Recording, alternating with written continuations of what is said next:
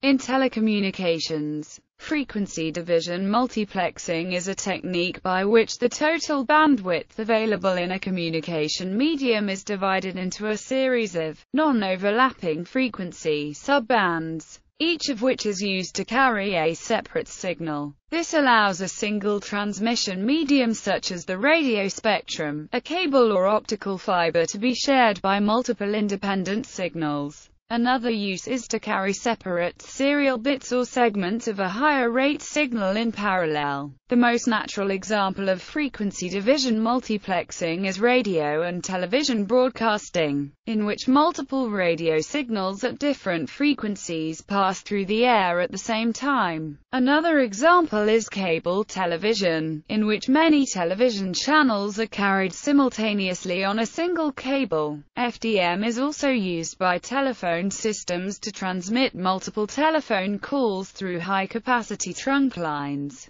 Communications satellites to transmit multiple channels of data on uplink and downlink radio beams, and broadband DSL modems to transmit large amounts of computer data through twisted pair telephone lines, among many other uses. An analogous technique called wavelength division multiplexing is used in fiber optic communication, in which multiple channels of data are transmitted over a single optical fiber using different wavelengths of light. How it works. The multiple separate information signals that is sent over a FDM system, such as the video signals of the television channels that are sent over a cable TV system, are called baseband signals. At the source end, for each frequency channel, an electronic oscillator generates a carrier signal, a steady oscillating waveform at a single frequency that serves to carry information. The carrier is much higher in frequency than the baseband signal. The carrier signal and the baseband signal are applied to a modulator circuit.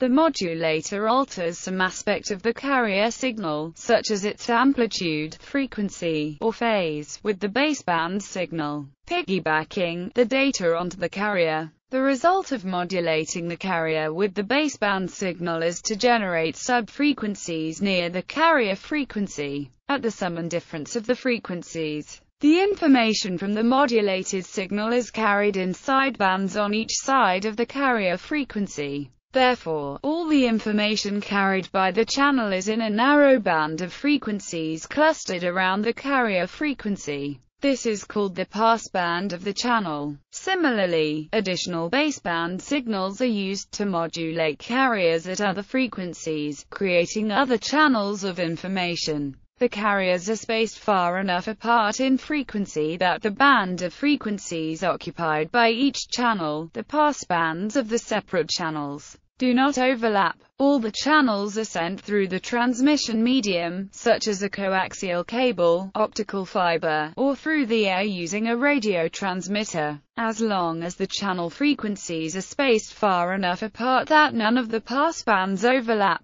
the separate channels will not interfere with each another. Thus the available bandwidth is divided into slots, or channels, each of which can carry a separate modulated signal. For example, the coaxial cable used by cable television systems has a bandwidth of about 1000 MHz. But the passband of each television channel is only 6 MHz wide, so there is room for many channels on the cable. At the destination end of the cable or fiber, or the radio receiver, for each channel a local oscillator produces a signal at the carrier frequency of that channel, that is mixed with the incoming modulated signal. The frequencies subtract, producing the baseband signal for that channel again. This is called demodulation. The resulting baseband signal is filtered out of the other frequencies and output to the user. Telephone. For long-distance telephone connections,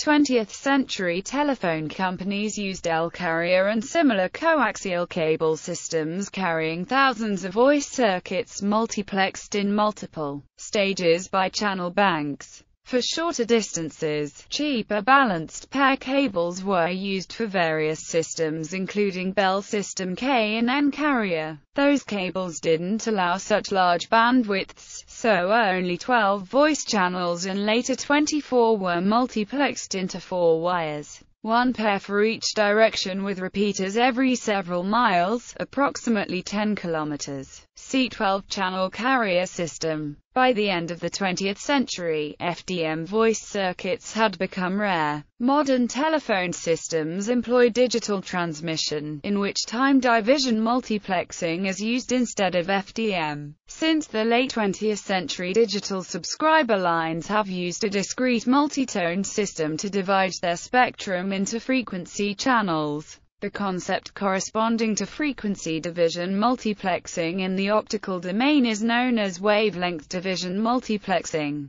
Group and supergroup. A once commonplace FDM system, used for example in L carrier, uses crystal filters which operate at the 8 MHz range to form a channel group of 12 channels. 48 kHz bandwidth in the range 8140 to 8188 kHz by selecting carriers in the range 8140 to 8184 kHz. Selecting upper sideband, this group can then be translated to the standard range 60 to 108 kHz by a carrier of 8248 kHz. Such systems are used in DTL and DFSG. 132 voice channels can be formed using DTL plane. The modulation and frequency plan are given in FIG1 and FIG2. Use of DTL technique allows the formation of a maximum of 132 voice channels that can be placed direct to line. DTL eliminates group and supergroup equipment.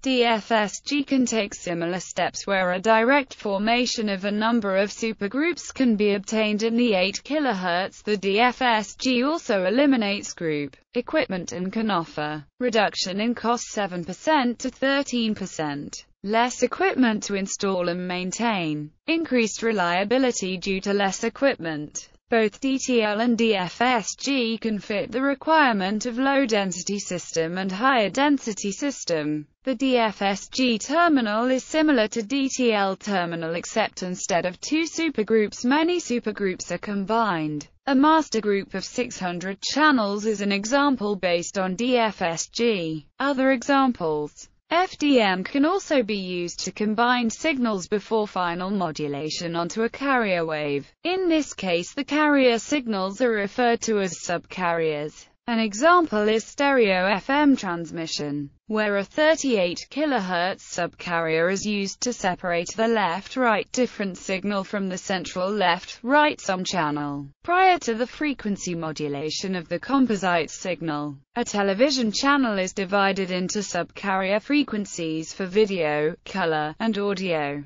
DSL uses different frequencies for voice and for upstream and downstream data transmission on the same conductors, which is also an example of frequency duplex, where frequency division multiplexing is used as to allow multiple users to share a physical communications channel. It is called frequency division multiple access. FDMA is the traditional way of separating radio signals from different transmitters. In the 1860s and 70s, several inventors attempted FDM under the names of acoustic telegraphy and harmonic telegraphy. Practical FDM was only achieved in the electronic age. Meanwhile, their efforts led to an elementary understanding of electroacoustic technology, resulting in the invention of the telephone.